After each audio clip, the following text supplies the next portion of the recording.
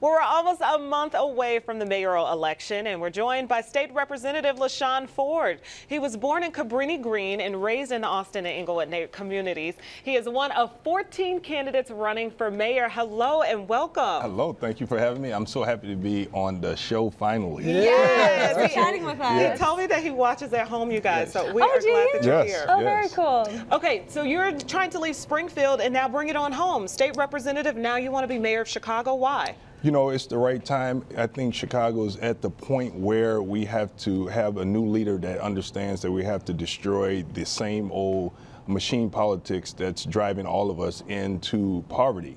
Chicago's machine politics has gone on for too long. In the news recently, you see the Tony Pretwinkle, you see Daley trying to come back to the city to drain the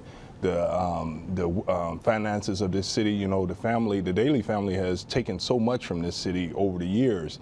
We can't allow that to happen. So let's talk about what's been in recent news. Alderman Ed Burke facing corruption charges, and Alderman Solis ended up wearing a wire. We found that out yesterday. Chicago is known nationally for its politics. I've lived in other places around the country, and Chicago is infamous, we can say, for their politics and the corruption that happens here. Are you for term limits, and do you think that'll help solve the problem? What do you think will help solve it? You know, I'm for term limits, and I'm also for giving the voters the right to recall legislators and the mayor. I proposed legislation to give the voters the right to recall the mayor of the city of Chicago, and we're going to look to expand that to aldermen as well, because voters must have the ability to take control of their government. One thing I know that's really important to you is mental health, and what kind of things do you plan to do to build up support for people that need that? So mental health is critical, you know, especially with substance use disorder. What we have to do is make sure our police departments have, you know, wraparound services. Police are put in a situation where when they arrest people, many of the arrests are due to mental health, substance use disorder. So our police departments have to have resources in there so that when the police bring someone in, you know, if they're to go to Cook County Jail, they should go. But if they're having trouble with mental health, behavioral health issues, they should be sent to treatment.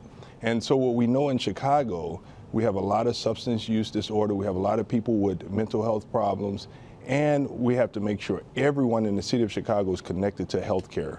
Shawn, I know our time's limited here, so I want to get through this as quickly as possible. A lot of things important to Chicagoans, and there's no real ranking. For me, there's a lot of things that are important, but one, as a homeowner, I look at what I'm paying in my mortgage, and that has increased infinitely, more than I'm comfortable sharing here than as it was a year ago. It seems like it's only increasing. What will you do to help out for the homeowners out there that, like, simply, I can't live in the city at this rate if it continues on? Yeah, what you have probably is the property taxes that constantly rise. So we have to make sure that we work with Springfield. We have to work with the new assessor to make sure that we make the property tax system fairer.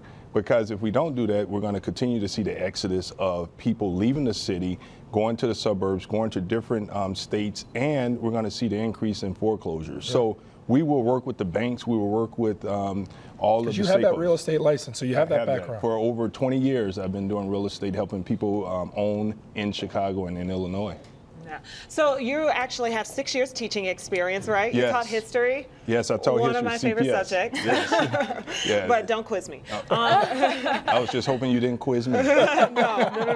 I wouldn't do that. But let's actually turn it back to the teachers. We have thousands of teachers here in Chicago, and in the past recent years, we'll say, the relationship between the mayor, the school board, it's definitely been tense. Do you feel like you'll be able to bring that relationship together or understand the teachers since you were sitting in their role? Oh, of course. That was one of the reasons why I ran for office, because I knew that in Springfield there were not teachers that were making decisions for teachers. So we have to make sure we eliminate that appointed school board that the mayor has total control over. It's a $7.5 billion a year budget that he controls. And what we see is corruption in that process. Contracts being given to friends and cronies. We have to destroy that cronyism in the city of Chicago.